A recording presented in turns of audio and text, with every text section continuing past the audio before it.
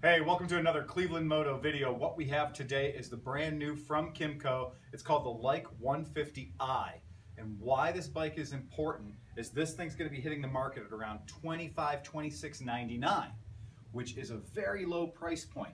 To put it in comparison, the genuine Buddy 125, which is carbureted, is $26.99. $26.99 for this bike seems like a heck of a lot of value.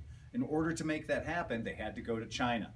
And this bike has got a ton of features. Let's start by saying it has ABS. That right alone makes it a fantastic value. It puts it as a competitor to the Piaggio Vespa Primavera or the Piaggio Liberty. The Piaggio Liberty and the Piaggio Fly are both in that $28.99 to $30.99 price point, and the Liberty does come with ABS. So that might be the bike this one is actually best competing against. What we do like about it though is it has the retro look without being comical.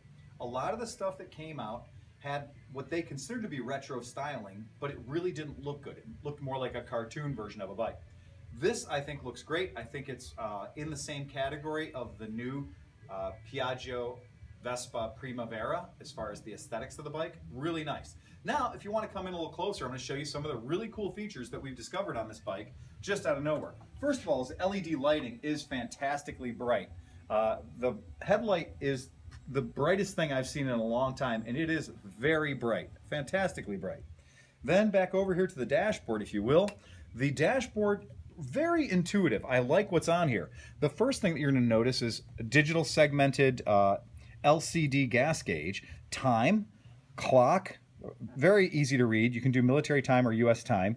They also have the Fahrenheit, so you can change the Fahrenheit to centigrade simply by pressing the button. Right now it's 57 degrees in our showroom. Over here we see a battery charge indicator, 13.0 volts. Now this is the fun part. Up here in the odometer block, we hit the odometer button, we get trip number 1. Sure, all bikes have that. Trip number 2, oh, that's kind of cool. But then what about the oil trip? There's an oil trip meter. There's also a belt trip meter. These things are all resettable once you do your services and get your bike maintained the way you should. Pretty neat feature. Scroll down or pan down a little bit more, you take a look at the glove box. Inside the glove box is the ubiquitous USB port. And I just think it was kind of a nice feature the way they made the glove box sort of come down gently. It doesn't slam down. It doesn't have the real cheapy feel of brittle plastic that I normally associate with the Chinese bikes.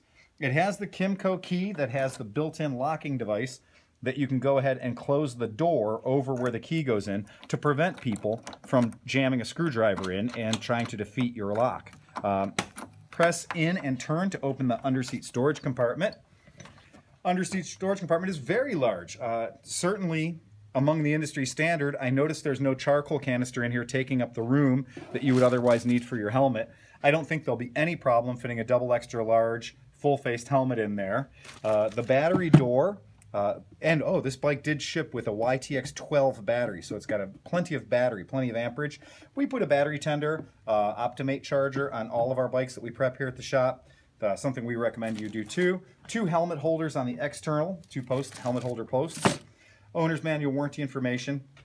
Some of the interesting things, if you want to pan down, take a look. The badges on this are not stickers. They're not just tape or 3-dimensional puffy stickers. The badges are really nice. They're very thick. They stand out from the body of the scooter.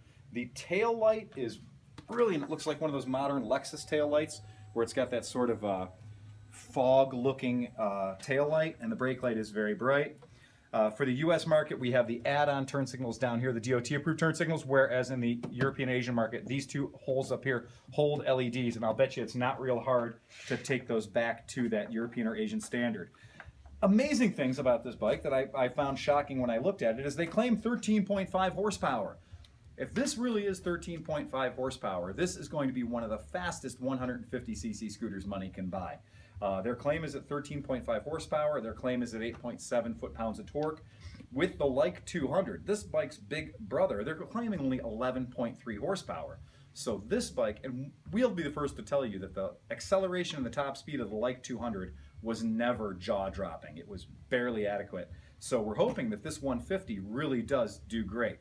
So on that, if you want any more information, give us a call or send us an email. We're Cleveland Moto. Real easy to find. So go to www.clevelandmoto.com. Thanks, guys. We'll see you around.